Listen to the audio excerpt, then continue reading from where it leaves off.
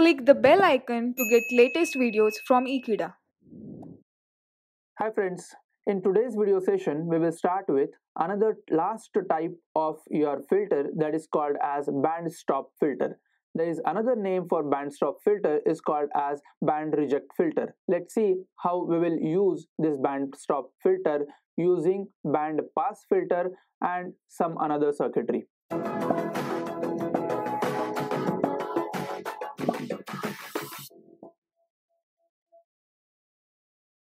We will understand the realization of this band stop filter using band pass filter first.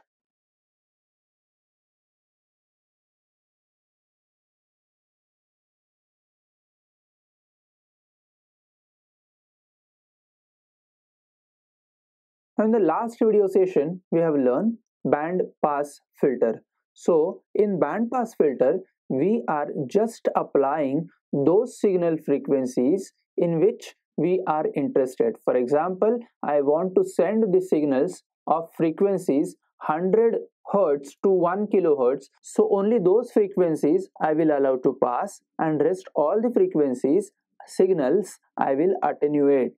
So इसके ही उल्टा मुझे करना है. What I'll do, I'll just add up this band pass signals and along with the input signal that is called as all pass signal, right? So this will give you inverted output. Let's see how it works. This is my original signal, let's say Vi, right? And it is of function of signal frequency. Let us consider that this box is nothing but band pass filter, which is with centered frequency FO. And especially this band pass filter is narrow band pass filter. If we are considering wide band pass filter, then we came across with FH and FL. This is fed to summing circuit, right? This I will directly join with the input signal itself. What does it indicates? Basically, here I am subtracting this from here. I am subtracting this band pass filter ka signal, output signal, from your input signal. What that band pass filter ka signal will give you? This band pass filter ka signal will give you something like this, which is giving you center frequency F0, right? And this signal will give you something like this, constant value of gain when it is subjected to frequency variation. So if this is a constant value and this is a maximum value that I am taking into consideration for different values of frequencies. Now if we take this as a positive and this as negative, then let us understand this in this particular range. Let's say this is F0, right? So for this particular range, I will say that this is positive and this is negative. So this signal minus this signal will nearly about this signal only. If we are considering this is completely attenuated and this is on your x-axis. So if this is 0 up to this frequency, let's say F1, let's this say F2. So up to F1, I will be getting the value which is maximum value. So here I will be getting maximum value up to signal frequency F1. Now what will happen as it increases towards F0, as frequency increases towards F0, this signal is increasing and increasing. As this signal is increasing, difference between this signal and this signal is reducing. So that is why we are getting attenuation over here. And at one particular point called as f0, both values are same, right? So this value minus this value, if both values are same, the answer will be 0. So here we will be getting 0 value, and at f0 we are getting completely attenuated signal. Again the same fashion we will use with f0 to f2. If I increase the frequency further from f0 to f2, then what will happen? Your band pass filter ka output signal is getting attenuated, and if it is attenuated, then the difference between this signal and this signal will get again increased and will attain the maximum value at f is equal to f2. That is, this is f2, and this is how we will be getting band reject filter ka waveform at f is equal to f0. So this is how we just realize this band stop filter or band reject filter using band pass filter. Now actual implementation of the band reject filter can be easily done by using band pass filter ka exact circuit, that is narrow band pass filter ka exact circuit, and your subtractor ka exact circuit, right? This is being done by using inverting amplifier circuit. So we will draw that realization using narrow band pass filter first, and then we will use the amplifier.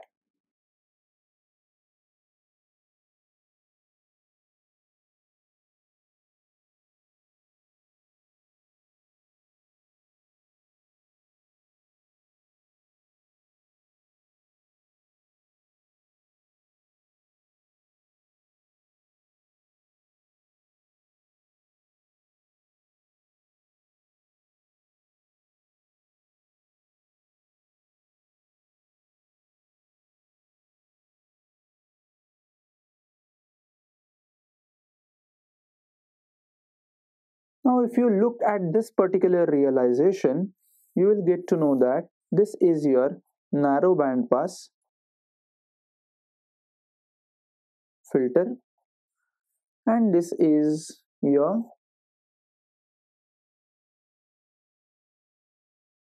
summing amplifier,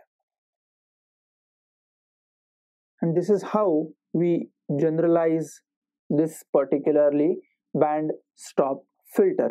This is one technique with which we use this particular band reject filter, and another technique is by parallel network of high pass filter and low pass filter.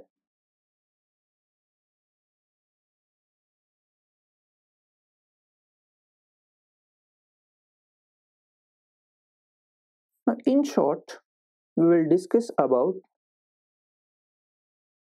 this is high pass filter with cutoff frequency fh, let's say, and in parallel with that we do have low pass filter with cutoff frequency fl. If I'm adding these two parts, this is summing amplifier. Now this is your input signal, and this is your actual output signal, which is expected as band stop filter. In continuation with this particular part, we will understand the waveform of high pass filter and waveform for low pass filter. We all know that this is the waveform of high pass filter, where we are getting the frequency which are getting attenuated just below fh, which is cutoff frequency for high pass filter, and here exactly ulta is happening, that is at the low frequency we are getting attenuation after fl. Now here one thing you should note, that your value of fl should be less than value of fh. Here one care you have to take, that fl should be less than fh unlike your band pass filter, there you have to have in different scenario, ulta scenario rather. Now if we combine these two signals, right, frequency by frequency, then we will get to know that for zeroth frequency we are having the signal which are not attenuated, because this signal plus this signal, that is already zero, so we will be getting the maximum value of the signal up to frequency FL, up to frequency FL. Now what will happen after FL? After FL also, as FL is much less than the value of FH, still this FL will lie somewhere over here, and there also we are having zero value at the high pass filter ka output. So even though this FL will be as it is, and we will be getting now at this particular point we will be getting the incremental value of the gain, and it will get constant value after the frequency fh, that is the higher cutoff frequency for your high pass filter. And this is how we get the band reject filter. So this is also called as notch, that is called as notch filter. And now you can easily realize this particular type of band stop filter by just using high pass filter, low pass filter, and the summation of high pass filter ka output and low pass filter ka output using summing amplifier.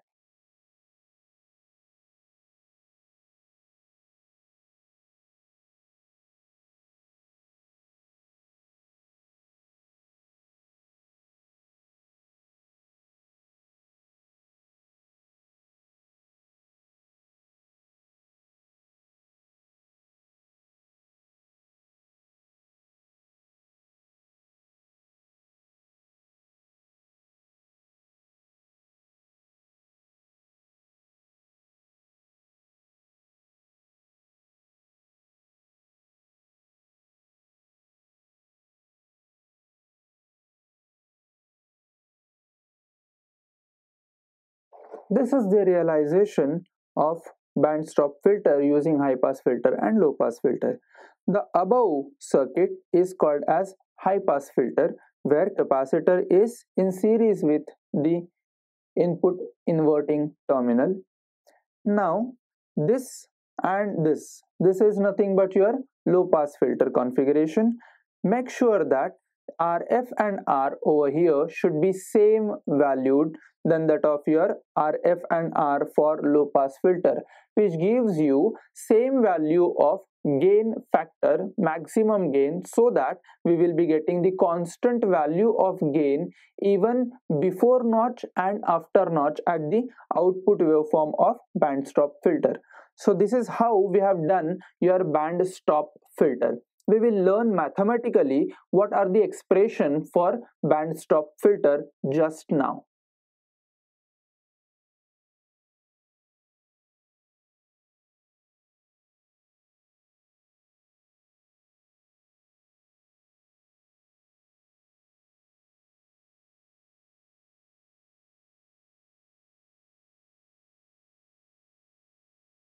This is the expression which we are getting for band stop filter, which gives you total number of poles that we are getting are 2 and total number of zeros that we are getting are also 2.